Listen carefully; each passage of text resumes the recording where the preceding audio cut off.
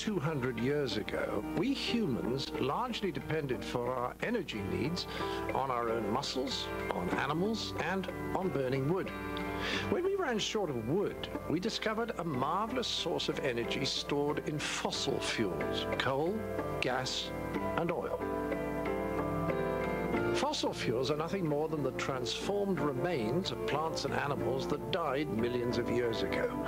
When we burn them, we release the energy of the ancient sunlight that helped create them in the first place. But we have come to be dangerously dependent on fossil fuels, even addicted to them. Not only does that accelerate global warming, we're likely to run out of cheap oil and gas by mid-century. Coal, though much more abundant, is highly toxic. So we must do something urgently.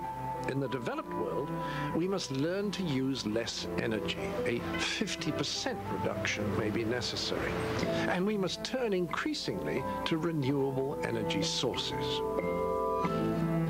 One of our most promising solutions may be to turn back to our old friend, the sun.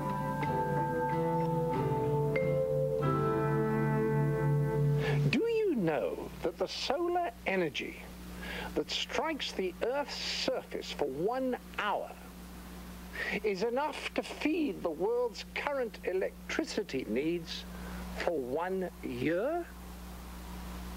So why haven't we gone solar already? I mean, it's pollution-free, there's no global warming, there's no dependence on foreign oil powers, it's decentralized, so it's virtually terrorist-proof, and effectively there's an infinite supply. I mean, it sounds like the dream solution, doesn't it? But will it work? This film's all about sunlight, what it is, how we are learning to use it, and what the future may hold. Our story starts, however, long ago and far away.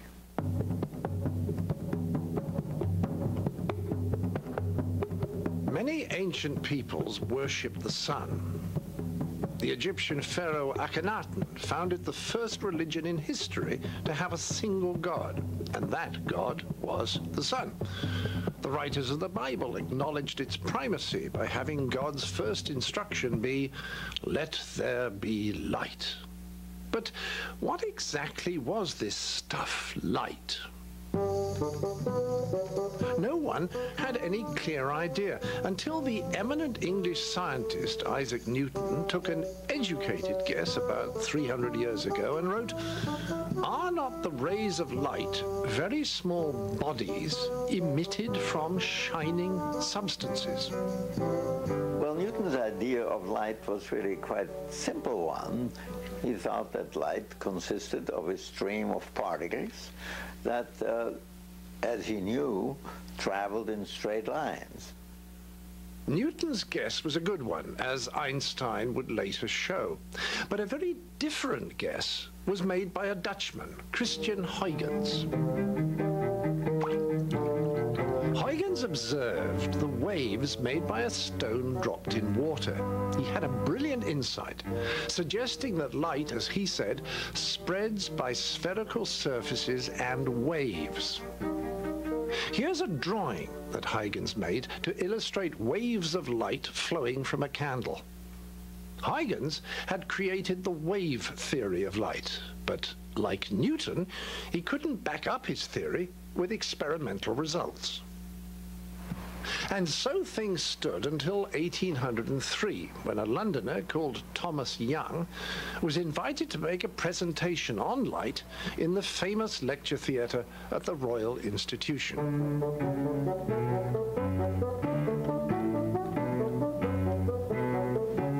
The Royal Institution was founded in 1799, immediately a big hit.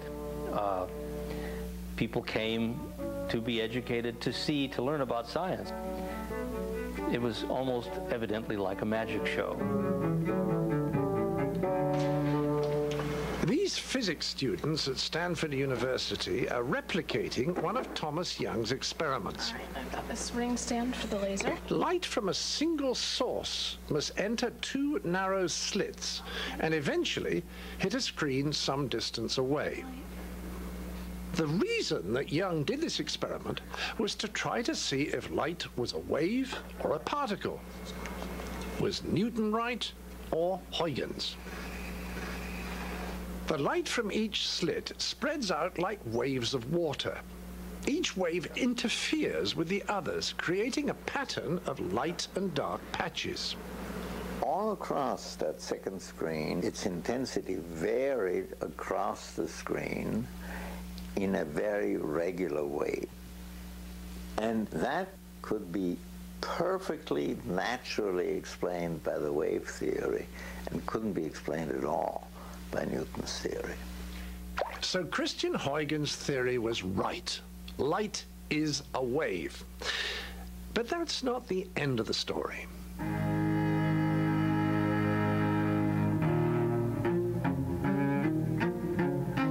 Early 19th century, no one thought there was much connection between light, electricity, and magnetism. They seemed like three very different phenomena. Then, here at the Royal Institution, a young scientist called Michael Faraday started doing experiments with an electromagnet, and he discovered that electricity and magnetism were two sides of the same coin. Another British scientist, James Clerk Maxwell, then set out to formulate Faraday's findings mathematically, and his equations predicted the existence of electromagnetic waves. So Maxwell discovered electromagnetic waves mathematically. He calculated the speed of these waves, and he noticed that it was exactly the same as the speed of light that had previously been measured. So suddenly, he finds himself confronted with this fact that light is a wave phenomenon, and it is an electromagnetic wave phenomenon. One of the great insights of natural science. German scientist Heinrich Hertz experimented by shining lights on electrical circuits, and results seemed to confirm Maxwell's theory. Our knowledge is complete, said Hertz. A refutation of these views is unthinkable. The wave theory of light is a certainty. However, Hertz's assistant, Philip Lenart, decided to look more closely at one of the experiments where there was a gap in the electrical circuit. Different colors across the gap. Right now there's no high voltage, so you don't see anything happening. Let's go ahead and fire up the high voltage. Okay. Lenard found that if he shone light at low frequencies, red, green, or blue, on these two metal balls, nothing happened. But if the light was above a certain frequency, into the ultraviolet, electrons escaped from the metal and jumped across the gap, completing the circuit and creating a spark. Now, that didn't sound like the action of a wave. Now, this doesn't make any sense, a threshold, a sudden change going from violet to ultraviolet, if light is a wave, smooth and continuous in how it delivers its energy. But if light is a particle, a threshold makes a lot more sense. Here was an incredible paradox, because so many experiments could apparently only be explained by the wave theory, but here there was this new class of experiments that could very easily be explained by particle theory, but not by the wave theory. What to do with this? No one could have predicted the problem would be solved by a patent office clerk in Switzerland. But that's what Albert Einstein was when he came up with the answer. In 1905, Einstein had the revolutionary insight that light has a dual nature. In some context, and Hertz had shown, it was a wave. But in others, as in Lenart's measurement, it consisted of discrete quanta of energy, or photons. The higher the frequency, the greater their energy. Amazingly, Newton and Huygens had both been correct. An experiment using modern equipment at Stanford shows very clearly that Einstein was right. What we want to do is we want to observe single photons. So what we have here is we have a very sensitive photodetector, and it's connected to these optics through this fiber optic cable, which basically just funnels light into the detector. So we actually need to cover up these optics, and we need to actually shut the room lights off. And I'll use this flashlight as a light source to get photons into the detector. In darkness, you hear no evidence of photons striking the detector. As the light becomes stronger, you hear a growing rush of photons. When the light is dimmed, there are fewer and fewer photons reaching the detector until you begin to hear the photons one by one. So this shows that Einstein was right, and light is indeed made up of particles. But nobody else could understand how light could be both a wave and a particle. Not even the famous physicist Max Planck. We know today the letter that Max Planck wrote to recommend Einstein. And in this letter he says many complimentary things about Einstein. And then he comes to Einstein's theory of the photon, and he says, you should forgive Einstein. Even a very great man can make a big mistake occasionally. And of course, eventually Einstein got his Nobel Prize for that work. It wasn't relativity that won him his Nobel Prize, it was what he called the photoelectric effect. The photoelectric effect is really the stroke of genius. It took courage. Of course, also took insight and this genius touch, as I emphasize again, that transcends simple analysis and mere logic. And that is what is truly great about this great mind. The entire history and development of modern work on solar electricity depends on Einstein's understanding of this photoelectric effect. In this context, light consists of lots of individual packets of energy, ready to react with whatever they strike. Einstein's insight had set the stage for the future advent of solar power.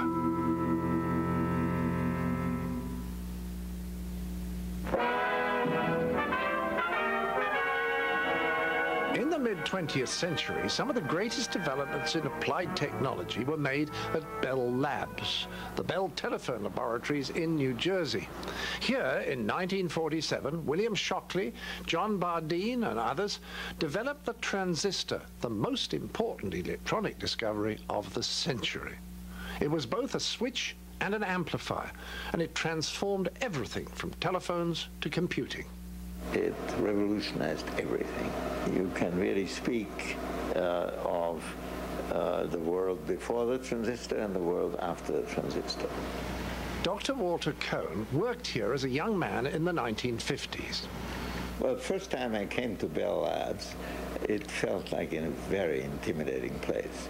It was known to everybody in physics as the #1 laboratory in the world. My recollection is that there were approximately 3,000 people working here. You know, everybody was doing his thing, but everybody was connected to other people who were doing their things.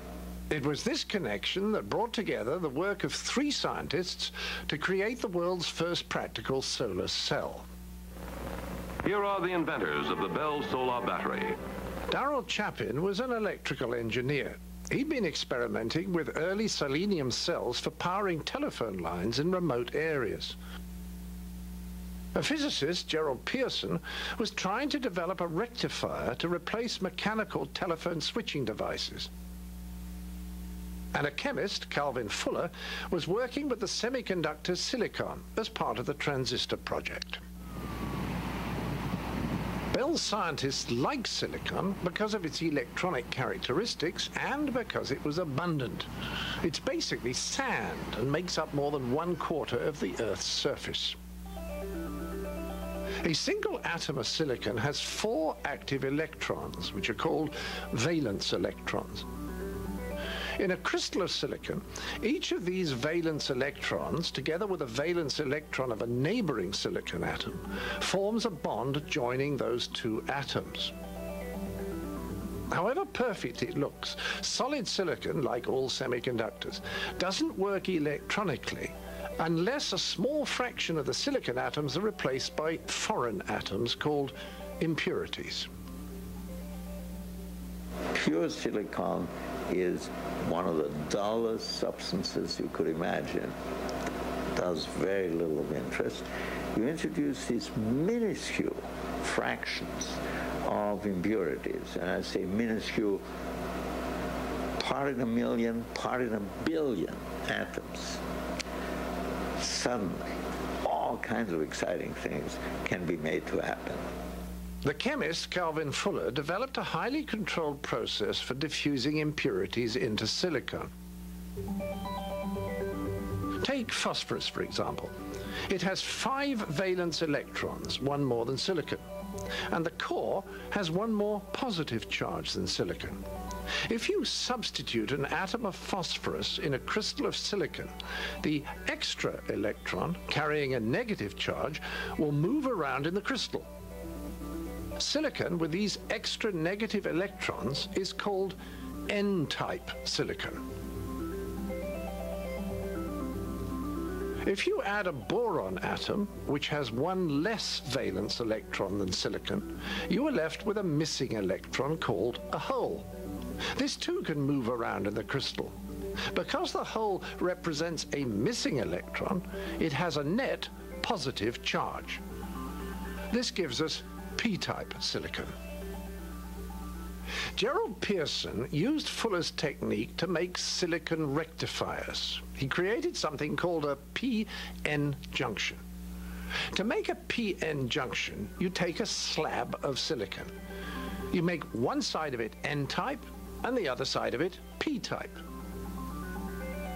Between these two layers, a transition region develops with a permanent electric force field. Holes drifting into this region will get a kick to the P side and the electrons to the N side. And then something serendipitous happened.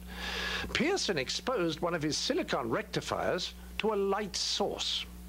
He shone some light on a piece of silicon with a p-n junction and discovered that he could get a unknown level of electric current, and realized immediately that this had tremendous implications.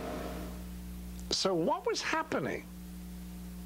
Well, if you shine a light on a p-n junction, you are firing photons at it. Each photon excites one electron-hole pair. The electrons accelerate in one direction across the junction and the holes in the other. All that remained for Pearson was to complete an electrical circuit from one side of the silicon to the other, then shine a light and measure the electric current that flowed. It worked. What I'm holding in my hands is the first battery, and it states the power that it produces. Not very impressive, but it's the beginning, 1/10 of a watt. In this modern age, men have at last harnessed the sun with the Bell solar battery.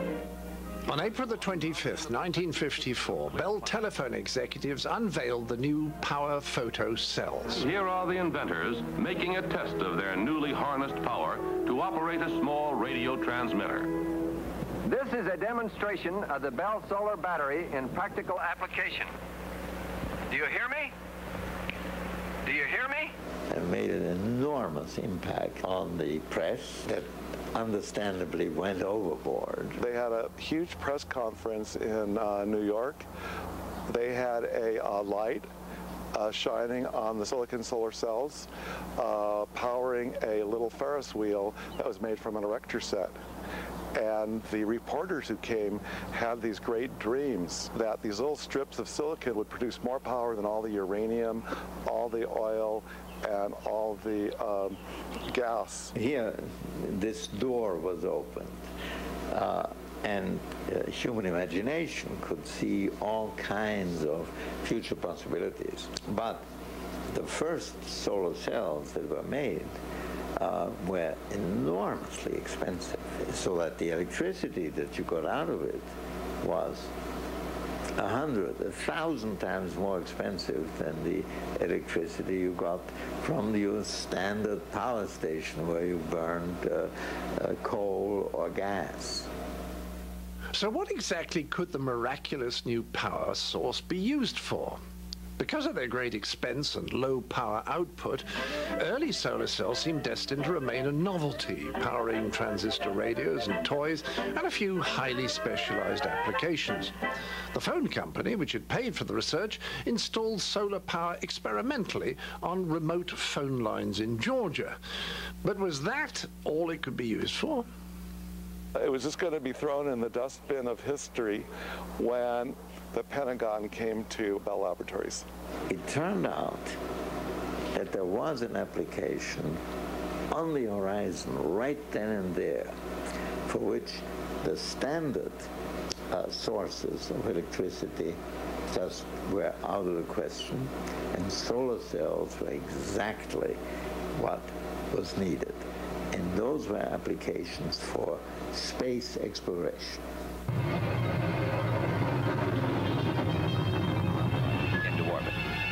In 1957, the Soviet Union launched the world's first man-made satellite, Sputnik.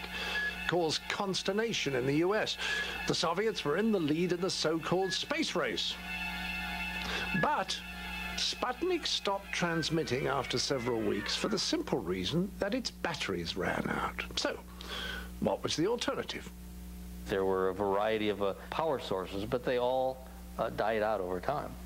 The batteries had to be recharged in some way, and they couldn't be recharged. It was a natural for solar energy.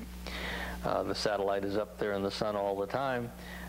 Even if it's inefficient, there's energy that you can count upon. It was proof that this is a viable technology. It lasted longer than the satellites. This was the beginning of the new age of solar photovoltaic effect.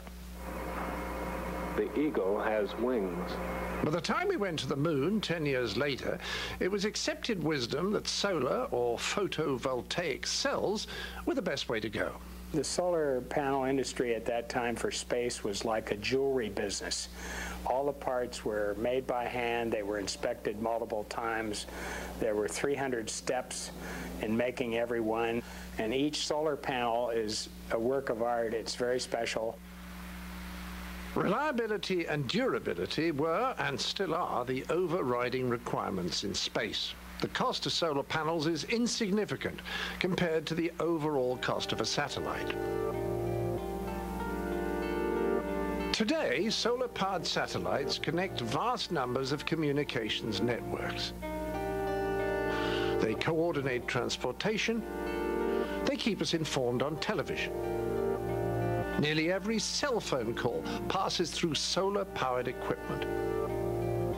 Modern life would be unthinkable without it.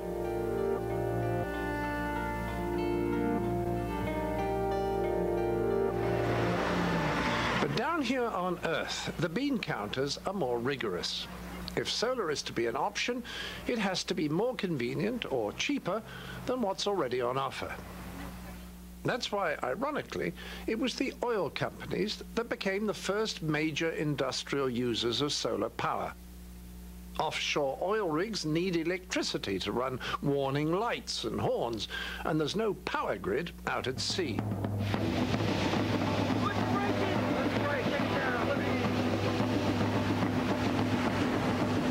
Solar panels combined with small storage batteries made practical and economic sense to the Coast Guard, too. Today, 99% of all their navigation aids, including lighthouses and buoys, rely on solar electricity. The more remote the location, the greater the need for photovoltaics. Railroads power distant switches and signals with solar panels. The phone company powers microwave relay stations in the mountains. And airfields can operate 24 hours a day wherever they are, thanks to handy devices like these self-contained blue landing lights. A simple solar panel, the mountains are an excellent place to collect solar activity, and they use LED lights on the interior of the lens.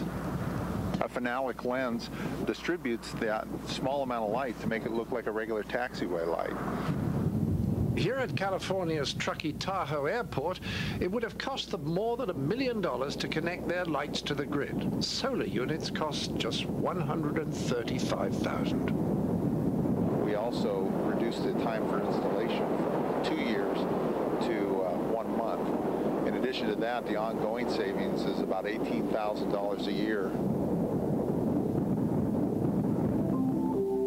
The future of solar power for remote installations looks good. But will it become a major part of the world's energy mix? That depends on people like Terry Jester. She's worked in photovoltaics since the 1970s. It was just an amazing time to be part of a group of people working 80, 90-hour weeks, feeling so committed and feeling like what we were doing and what we could do would change the world and change the future. Terry Jester is Director of Operations at this factory, which is now owned by Shell. It has been making solar panels for more than 25 years. The whole time, the primary target has been to cut costs, to increase the efficiency of the solar panels, or to make them in a cheaper way. Shell is one of the oil companies that appear to take solar power seriously. They recently unveiled a large installation to power water pumps near Bakersfield, California. This installation here of the Semi-Tropic Water District organization is a 1 megawatt system. The reliability of this product is one major technical reason to do something like this. As you can hear, you don't hear anything. There's no moving parts. In terms of environment, apart from no noise, it is also not polluting. It doesn't need any fuel, and the fuel is currently coming from above. California and some other states have offered subsidies to business and homeowners to encourage the development of the industry. But it was in Japan that this idea really took off. In some ways, Japan is an extremely traditional society. It treasures beauty in everything it creates.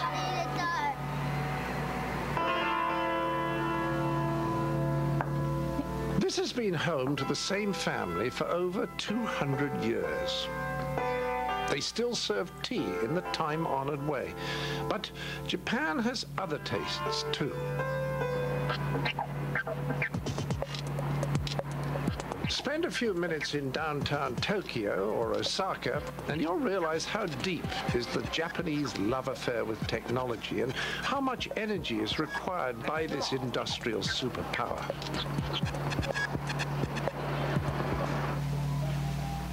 In Japan, we have very few natural energy resources. It is very important. We don't have so many coals, petroleums, natural gases, and uranium, etc. Therefore, we should create the energy by ourselves. Because of Japan's needs for electrical independence and power independence, they had a large will to invest in solar power. Sharp started researching in solar cell technology in 1959 and was the first to produce a solar cell in Japan. In 1961, Sharp became the first to apply solar technology to a consumer product by producing the solar-powered radio. As with cars, Japanese companies came from nowhere and soon became world-class in electronics. Subsidies drove the market. This traditional Japanese house is now powered by solar panels. For our children's generation, to keep clean environment is very important. This year, Kyoto Protocol becomes effective. So from now on, this becomes more important issues. Our dream is to install solar system for all of Japanese houses. All across Japan, modern apartment blocks and factories are sprouting solar panels. The secret of success in Japan was wholehearted government encouragement and subsidy. The real change happened in 1994, where the Japanese government decided that they wanted to stimulate the growth of solar power in Japan to actually be an important part of the electrical distribution in the country. But because the price of all electricity in Japan is so high, solar power is now almost competitive on price alone. At the present stage, the Japanese government pays a subsidy of 5% for the solar system, as opposed to the 75% originally, but the number of people wanting to buy the systems continues to increase. So the systems are very close to being economic now. This market today is driven really by two countries, Germany and Japan, and they've both taken a truly leading visionary role in driving the technology, in supporting the technology. Both countries have tremendous political support for clean energy, and to me it's a little bit ironic in that we could be looking in the future at importing solar panels just as we import oil today, because as a result of the markets being both in Germany and Japan, the industry, the centers of excellence have generally gravitated towards those two countries. The Germans have embraced solar power as enthusiastically as the Japanese. What's called the world's largest solar installation was dedicated in June 2005 at Mühlhausen in Bavaria. It spreads over several acres and provides up to 10 megawatts of power for the electricity grid. This giant facility has been built as a commercial investment by a finance company. It cost more than $60 million. The company sees an enormous future for solar power. There are now more than 100,000 solar installations in Germany. You can't go more than 5 or 6 miles without seeing a large array or a house with solar on it, so they've been really aggressively adopting solar in Germany. But how seriously are we taking solar power in the United States?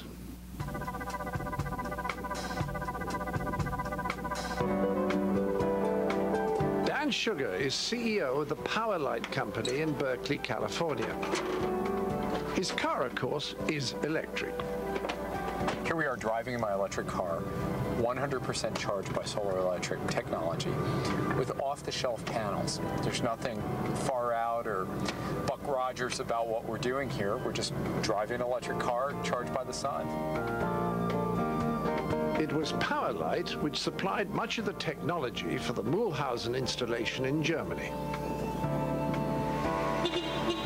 The company's principal product is an integrated roofing material, combining photovoltaic soles with a tough but very light form of insulation.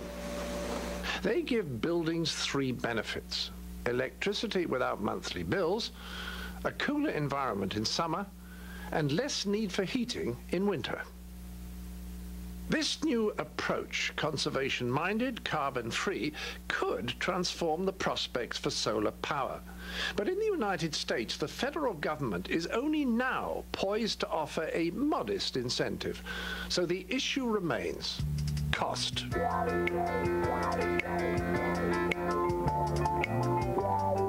So, if solar power is so brilliantly effective, why haven't we seen a rapid transformation in our city centers? Cost, of course, has been the main problem. $15 a watt was the best we could do when I was first starting out. Now, Shell Solar, they have much bigger wafers and much more automation, and they make and sell panels for about $3 a watt. When we get into the $1 a watt to maybe $1.50 a watt range, we start becoming really competitive with almost all forms of energy.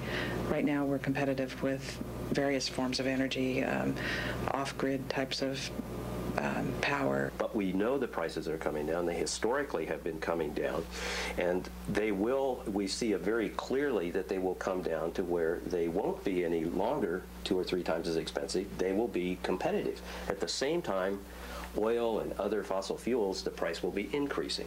We don't know exactly what year that will cross over, but it's not that far away, 10 years, give or take, right? So the question is, do we want that technology available when the price of oil starts to skyrocket or not? Right now, however, people have to be convinced to go solar, one home or one business at a time. One of the things that convinces them is seeing an electric meter that runs backwards. This New Jersey family sells its unused electricity to the power company. The electric company didn't believe that we were producing so much energy, so they came and they changed the meter once. They didn't believe it. They came and changed it again. We're now on our third meter from the electric company. It's now a digital meter, and we still get a fantastic high every time you see that meter going backwards. What this meter shows is the amount of energy we've produced and also the amount that we've sold. It shows that we've used 6,689 kilowatts from the grid, and by the same token, we've sold back to the grid 3,996 kilowatts. On the bottom left-hand quadrant, you'll see that there are now boxes that are moving from the right to the left with a left arrow. That shows that we're producing excess electricity and selling it back to the grid. That's producing the peak usage during the middle of the day. And during the middle of the day, especially during the summer, is when everyone is turning the air conditioners on. So instead of having to put in another power plant here, we're able to use the sun's energy to not only power our home, but to power other homes during the day. And that's why the state of New Jersey offers many incentives to install solar energy. Yes, this is still New Jersey, and this is indeed a sheep shearing shack.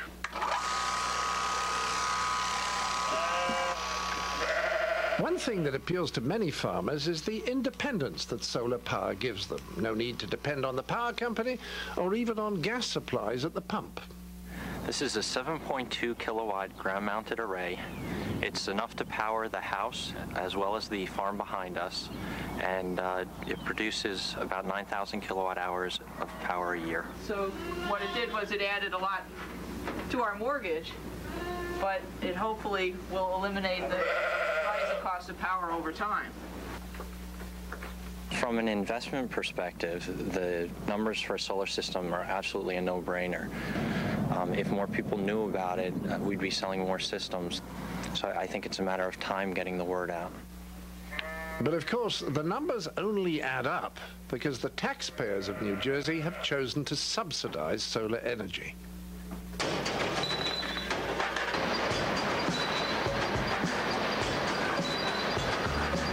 This is a recycling center in Santa Barbara, California.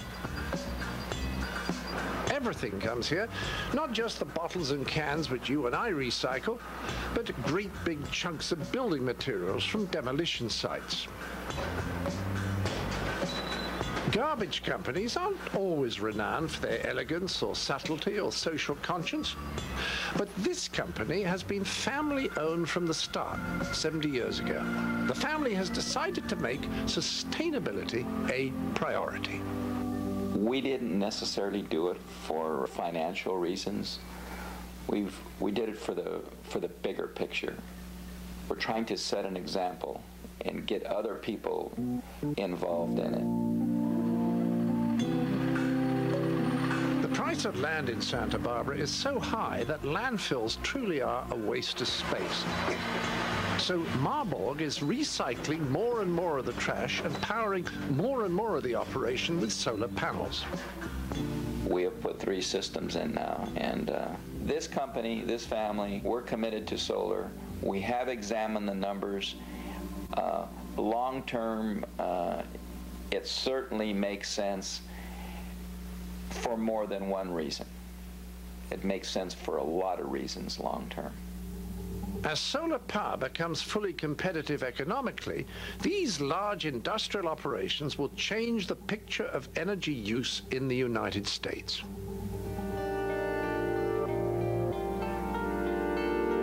This is the world's biggest municipally owned solar array. It helps to power San Francisco's Moscone Convention Center, which spreads out under this roof. A team of British engineers are meeting with the city's manager of renewable energy, Fred Schwartz. This was the first large array that the city has engaged in. And what we've done since that time is create what I call a pipeline of solar projects, where we're showing the citizens that we're switching from, in many cases, fossil-generated electricity to clean, locally generated sources, like this solar. In England, with some of the gales we get, this is all blown to pieces. Oh, well, this is rated at 120 miles per hour. Right. It's not going to blow, you know, we did extensive wind tunnel testing, and it's not going to go anywhere. Operational maintenance, I mean, how often are you having to clean these? I see birds are flying around, and the water which is once or twice a summer. Okay. That's about it. And does any panel have to be replaced? No. Not yet? No. So I've had people say to me, I mean, what good is solar? It's so expensive, not much power. You know, the Golden Gate Bridge was expensive to put in. The Civic Center was expensive to rebuild. Any of these projects that are really worth doing are worth stepping up to the plate for. In fact, the combined solar and efficiency project at the Moscone Center saves San Francisco $200,000 a year on its electricity bill. But what about solar's impact in the developing world? Here is Martin Green, a world leader in silicon solar efficiency. One of the strengths of the technology is that you can use it in areas that there's just no conventional supply of electricity. And there's about 2 billion people worldwide that don't have access to any electrical supplies at the moment. Here in Africa, extending electrical lines through the countryside is usually too expensive. Without electricity, work and study largely stop at sundown. There's no fridge to preserve the food. Often the only source of light is from kerosene lamps, which are dangerous and polluting. They rely on imported oil and provide very little light. Kenya's location on the equator makes it ideal for solar power. And as people become more informed about the benefits of solar, more and more are interested in giving it a try. In the developing world, a single solar panel powering a light or a TV can make a world of difference for a family. It marks a new beginning for education and for connection to the wider world.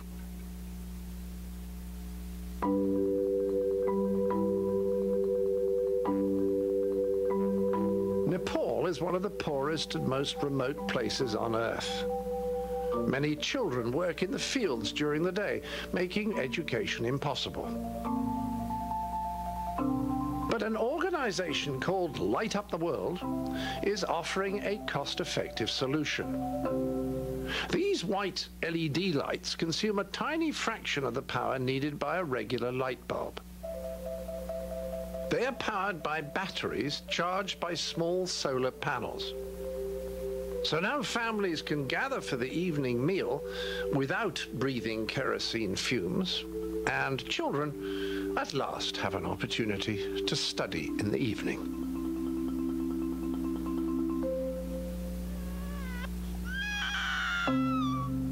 There are many uses for small-scale solar power in the developing world. For instance, many vaccines to prevent disease must be kept refrigerated. In East Africa, solar panels keep the precious medications cool, and UNICEF delivers the vaccines to remote communities by camel.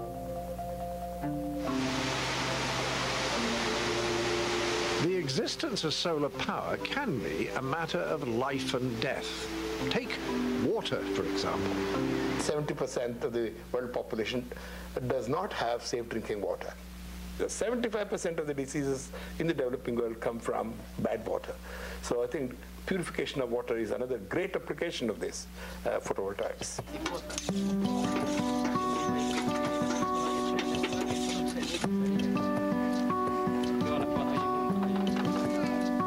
Coupling solar power to small pumps here in Nicaragua allows water purification where none was available before.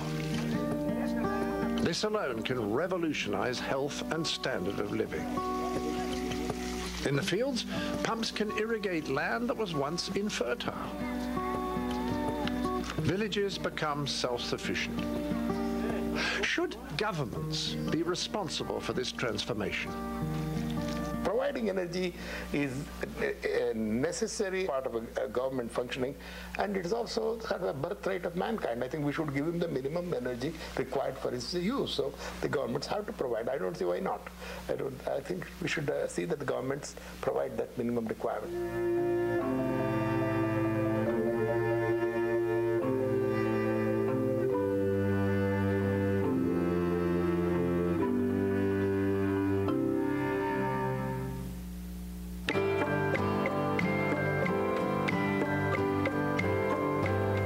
About the future.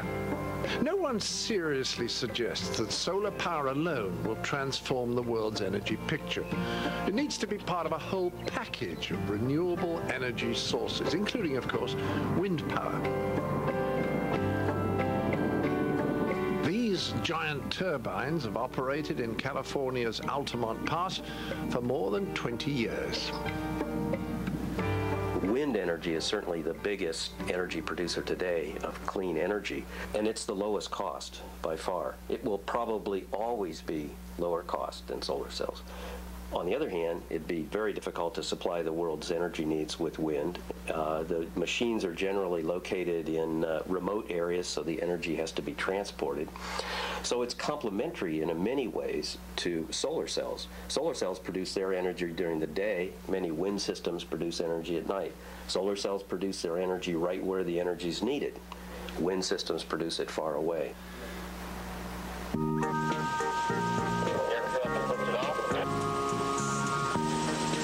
Playful vein, the future might look like this. The Pathfinder is a solar-powered, remote-controlled flying wing developed by NASA. It weighs only 600 pounds and takes aerial photographs traveling at speeds up to 20 miles an hour.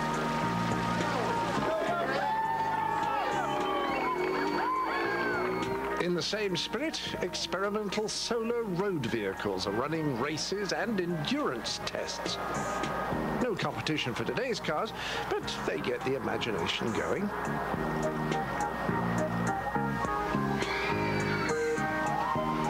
Even amusement parks have gotten in on the act. Where once solar cells could only power a toy Ferris wheel, they now power the real thing on the end of Santa Monica Pier in California. But the future of solar power is much bigger than this. It's true we don't supply much energy compared to coal and oil. Just a drop in the bucket compared to that. But on the other hand, it's growing very quickly, 30 to 35% per year. And today it's a $7 billion industry. So it's small compared to the energy requirements of the world, but it's becoming a serious industry in its own right. When you look at the kinds of companies involved today and the kinds of horsepower that are being brought to bear here, I think the Sharps and the Shells and the BPs and the GEs, these are companies that make things happen. And I think the rate of adoption and the rate of implementation and the rate of it becoming a big piece of the energy picture is just happening now. I would be very much surprised if in 50 years' time solar energy is not responsible for something between 25 and 35% of the entire electrical power globally used. What will permit the industry to grow so big? Steeply rising fuel costs, of course, and new, ever more cost-effective solar technology. This is one of SunPower's recent solar cells. It's very efficient, about 50% more efficient than a standard solar cell, but it's similar. It's made out of a silicon wafer. This is a wafer. If you were to compare this wafer with a wafer a cell was made out of 20 years ago, it's much thinner. You can flex it like this. It's as thin as a piece of paper almost. And so one of the things that's happened to bring the cost of solar down is that these wafers get thinner and thinner. The most efficient and innovative solar technology is still used in space applications, where cost is less of a concern than reliability, low weight, and long life. This new type of the cell is not silicon, but the thickness of the cell is 1 micron. So it's quite flexible and very light. So it is quite useful for the space application. The most efficient solar modules made today are in the space program. They run about 35% efficient. So those are very expensive. They would not be really useful or helpful for the homeowner or for the business owner. Slashing costs for everyday solar applications is now the main goal for many in the photovoltaic industry. The secret of this may be how you fabricate the silicon. And the biggest thing that you can do to make these costs get cheaper is to do continuous processes. Bill Yerkes, who designed the first solar panel to go to the moon, has recently launched a company that makes silicon wafers far more efficiently. That's what we're trying to do here, very much like Henry Ford did in the car business, to make them on a continuous basis with all interchangeable parts. A typical crystal grower might grow 1 megawatt of solar panels per year, and ours will do 5 megawatts per year. So when we have 12 of these growers in here, we'll be able to make 60 megawatts a year of wafers for photovoltaic manufacturing. Although increasing the efficiency of producing traditional solar cells may lower costs significantly, some believe that this is not enough. There needs to be a different way, a simpler way, a lower cost way, a way to make very large format renewable energy available to anyone, anywhere. Here in the lovingly preserved industrial landscape of Lowell, Massachusetts, a startup company is attempting to rewrite the rule book of photovoltaics. They're not using silicon at all. The scientists here believe that a completely new material may be required for mass use. They're experimenting with long-chain polymers, organic plastics which can absorb light and change it into electricity. The basic material looks and feels a lot like old-fashioned film. So what we're doing in many ways is borrowing from the photographic film industry. We're taking very, very small nanometer, tens of nanometer size particles, polymers, and being able to coat them in a controlled way and be able to print or coat the whole device. These new materials would both harvest the light and conduct the electricity. So one of the applications we look at are things like fabrics. So being able to print or coat on a very, very large web. So now you can think about the garments that you wear or the things that you carry, from a woman's handbag to your shirt to an Army uniform, being a power generator. Built in, you put it on or you carry it with you in the normal way that you would. The next step, and the most important step, is to get this technology to the point where it is a real commercial product. And that should never be underestimated in difficulty. There are so many problems that you run into on the way, each one of which in time you can solve, or typically, or hopefully one can solve. But it's still a long way from discovery to commercialization.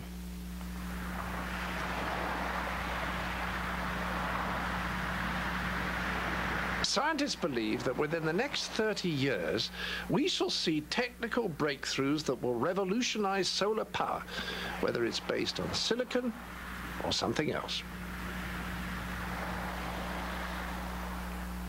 Well, what will the power of the sun do for us? Will it become a major part of the solution to the world's energy problems? Will it bring light and clean water to people all over the developing world? And will it help us deal with global warming?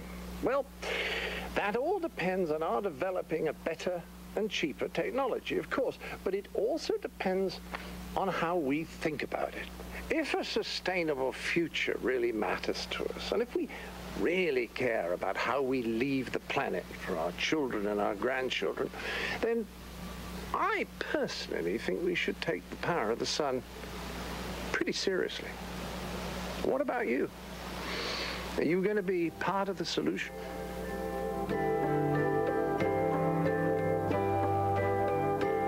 still feel that what we're doing is changing the world, and I still feel every day that I go in that I make a difference, and that there is a thing that we're working on that will leave a better future for everybody that inhabits the world. So it's with a lot of pride that I tell people what I do. I'm optimistic that solar energy will contribute a significant fraction of the energy needs of this country. I think it's time that we focused on that as a goal. I think it's time that our government stated that as a goal. I'm convinced that energy is one of the make or break challenges of our times. Unless we put our minds to it, the second half of the century is going to be the beginning of a worldwide disaster. On the other hand, if we do put our minds to it, I'm convinced we can look forward to a better future. And solar energy is going to be part of that solution.